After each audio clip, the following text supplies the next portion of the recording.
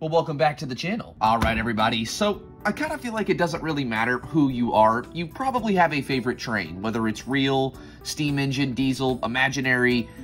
You know, there's a lot of different options to choose from. Though on the chance you're a modeler or enthusiast like me, there's probably, a good chance you have a favorite class or maybe just even type of locomotive, and for me, that's probably the Dean Goods. I mean, you can probably tell, I've used them plenty of times on this channel to not only make James, but just, for other models, I guess really to only make James. But altogether, it's an engine I really appreciate. It saw action in both World Wars, altogether is a solid model, or the one from Oxford is a solid model. And would you believe today, we've got a fresh one to talk about, all thanks to my good friend, the Metallian. Now, everything you see in this video is from the Metallian. He sent me a Oxford, well, basically a care package, and I still believe he's selling some other products. So if you're interested, be sure to check out his Twitter. But before anything, let's start with the classic, the engine. As the beginning of this video probably highlighted, I am a bit biased in saying this, but on the chance you're, interested in getting into 00 scale model railroading, this is an engine I often recommend because it's really, truth be told, it's inexpensive. It's really not up there, I guess, in terms of price, but kind of is in terms of detail. And altogether, I've never had one that doesn't run well or just work amazingly. But let's not get too ahead of ourselves. This is the box. It's kind of boring. Yeah, I love Oxford Rail, but their box game is a little bit weak. As you can see here, it's just this yellow, red, and tan sleeve here with a window to the locomotive. It's the Oxford Rail logo here on the left.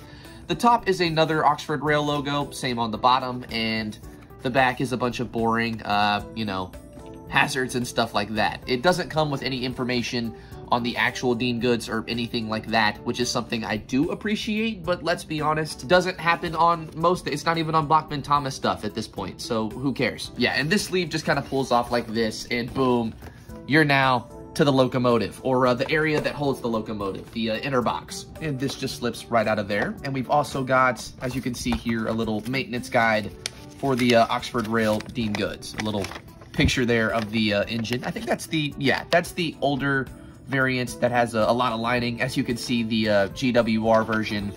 And here is our little, some diagrams showing you how to lubricate and install the DCC decoder there on the right and the tender bar adjustment here on the bottom. So, yeah, really nothing, too crazy in there. We'll just put that to the side. Again, here's the locomotive in its little plastic prison that you take this other sleeve off like here. And boom, now you've got the, well, not the locomotive yet, but you're almost there. You take this little area here, or this tab, pull that up. And there we go, ladies and gentlemen. Look at that, a fresh Oxford Rail Dean Goods in the black livery, or a Second World War livery. Or if you want to be particular, War Department. It's, whatever. That's, it's here. That's what matters. Okay, so to talk about the actual locomotive, we'll do a bit of a close-up since I don't think the last camera angle would have done me too well. So this, ladies and gentlemen, is the Oxford Rail Dean Goods, and again, just what a phenomenal model right off the bat. There's so much detail you can see, and this is probably their simplest livery, or one of the simpler liveries you can get out there for the Dean Goods. Yeah, even if you're getting the simpler ROD livery, it's a pretty good step up from this, just because, again, there's no lining, there's really nothing too complex. It's just a bunch of, really decal work. We do have painted buffer beams and stuff like that, but this is just a all-black livery with, again, a lot of added numbers and stuff like that. But again, the engine wears it well, and there is a lot of detail here for us to go through. So not only are we looking at separately fitted handrails and stuff like that, but a solid buffer beam with a brake system that actually connects to something. It extends under the buffer beam, as you can see here. In terms of metal or die-cast detail, there's really not a lot. That's mostly the chassis and running board. But we do have a reverser, which is separately fitted and also metal, and two whistles here on the top, which also are metal, but are painted so they're not very reflective or anything like that. The numbering on this engine is 101, and we find that on the buffer beam here on the front, the side of the engine, and square here on the back of the tender. And on the sides of the tender, we have the War Department or WD logos. Or not logo, lettering. It's early, I need my coffee, bear with me, these things happen. And looking past the tender into the cab, just look at that detail. There's everything inside of there that could be painted. pretty much is. Like every dial, every gauge, this looks phenomenal, and there's even a little bit of a wood floor there at the bottom. There's even a positionable cab skirt that leads to the tender itself. And jumping back to that, though the tender has plenty of detail, as I'm sure you can tell, my largest gripe does kind of fall in that as well, and that's the coal load. I mean, let's be honest, look at this engine again, it's phenomenal. It even has sprung buffers. I think I forgot to say that. This thing has sprung buffers. Look at the cab, the overall build. This thing is done phenomenally, and you just kind of drop the ball with the coal look. Seriously? Like, truth be told, it doesn't even look like coal. It just kind of looks like plastic, which that is what it is. That's a lot of what this engine is, and normally you can get away with that. You should be allowed to get away with that with how much they have done aside from that, but it is something I do want to mention, since it is something I do plan to fix and that you'll probably want to fix if this is something you really care about. Yet, you gotta remember how much you're paying for these things. These things are like right at 100 pounds, maybe 101. So in US dollars, roughly 120, 130, right? That's pretty much what you're paying for a Bachmann Gordon, Bachmann Henry, stuff like that, you know? And they don't have nearly the amount of detail this thing has. They definitely have it on size, if you're talking about those two specifically. Hell, think about American modeling. Some Walthers and Bachmann engines go for that price and really aren't that detailed, at least in comparison to this, or if they were, they'd be 200 or 250 bucks. I have to say, for the last little bit, I've very, very much appreciated Oxford and all the work they put into these models and everything they do. Truth be told, if I had to give this or any of their teen goods a rating, it's an easy 8 or 9 out of 10. Sure, there are a couple things they could do better, but again, think about the price you're paying for one of these things. It could be a lot worse. And like I said earlier, I have yet to have one that doesn't run phenomenally, but we'll get into that here in a second. Now, you're probably wondering what exactly is the plan for this thing. Will it be left like this, turned into James as well? No to both, though there are plans and just a little bit of lore built up around this thing, so expect to see a lot of it very soon. And if you want a hint as to what it'll be, that's it, that's all you get. If you're on my Patreon, you already know the plan and will be seeing a lot of this shortly, but you know, just as a little thing for you guys. But we'll get into that here in a second. There's still some other things I think you guys probably want to see. But like I was saying earlier, that's not all we have to talk about today.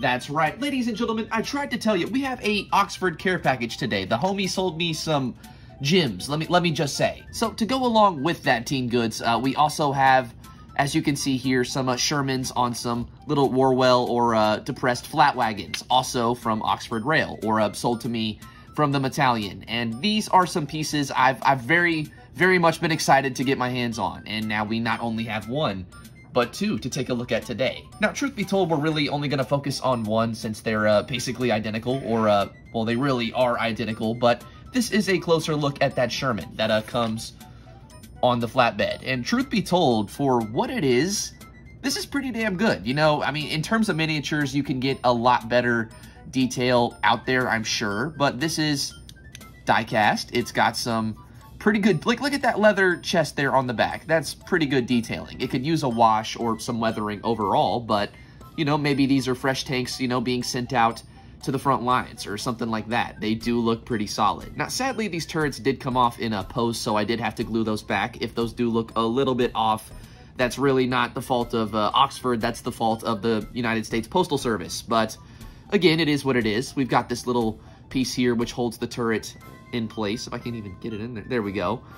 So there's that. It's altogether a pretty simple piece. Like these pieces here, or the wheels do move, and so does the, you know, overall track systems on either side do function, but it's really not, you know, anything too great. I wouldn't mess with it too much because this does like to come off the little grooves or, you know, a stable holding, as I'm sure you can tell from that alone. We already have to kind of realign it.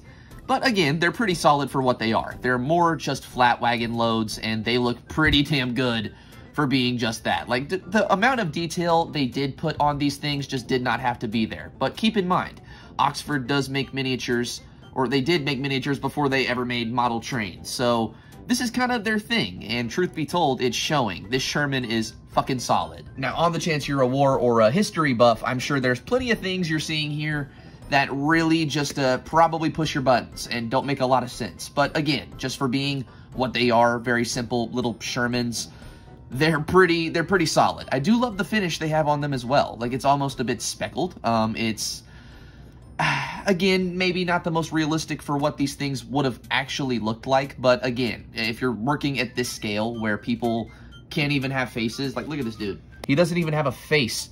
It is what it is. It could be a lot worse. I do think there's a lot that they could have done to improve these things, like some very basic weathering, which I might come back and do later. But again, for all we know, these are fresh tanks being sent out that haven't had the chance to get dirty yet. So yeah, pretty solid for what they are. Now, Shermans aside, we also have these flat wagons that they sit on. And truth be told, these are probably some of my favorite pieces. Just look at these. They even have little chain details here on the top. I just don't think I've ever had a wagon that's this detailed right off the bat. Like, there's so much decal work here on the side. I'll get some better pictures and throw those on screen.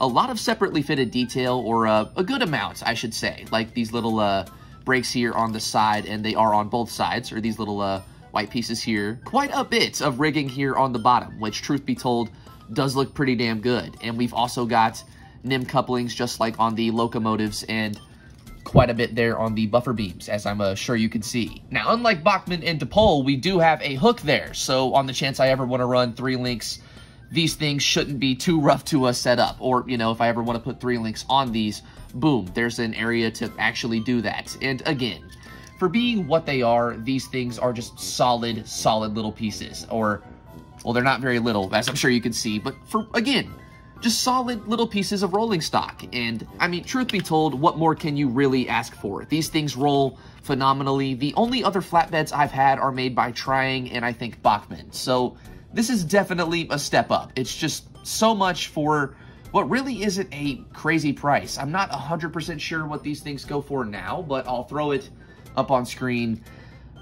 For what you get, I'd honestly say these things are just probably one of the better pieces of rolling stock, or, you know, rolling stock sets, I guess, you could find out there on Hatton's or probably eBay. Yeah, for sure these things come recommended. And altogether, I mean, it doesn't really matter what era you're modeling. I mean, if you're modeling World War II, perfect. Everything in this video should be fine. But who cares? You know, I'm not one of those people who tries to regulate himself depending, oh, it has to be from this time era. Oh, it has to be from this line. No, we don't do that. It's whatever is fun.